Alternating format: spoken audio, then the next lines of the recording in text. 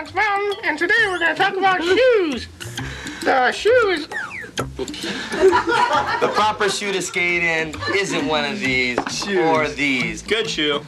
Good shoe. We're talking about skate shoes. What makes a good skateboard shoe, Lance? Well, basically you want support for your ankles and a good bottom to grip on the board.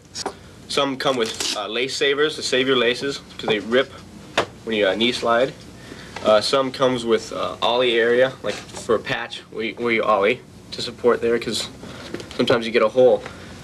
Sometimes you get holes on the noses of the thing. So we'll show you how to fix up your shoe today, I guess. On a normal thing like that, you can probably just throw duct tape on there. You know? You want to try that? Sure. I think I seen Matt do it on your desert boots. Yeah, actually I did.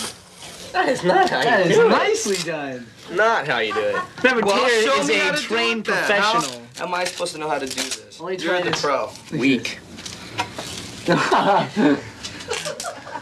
Oh, the answer. Okay. Okay, say you have a little hole, you want to fill it up, get a little piece of duct tape. Duct tape. And pop it in there so the goop won't come through. You pour your goop on and just spread it around there with a little stick they provide. Let that dry. That'll work. No, it won't work. Yeah, let me show you how you do this one right. Well, you pretty much did it right. Ah! What, you're stuck. He's stuck. Tate, he's stuck. Tate, he's stuck. This is how you repair a shoe with duct tape, all right?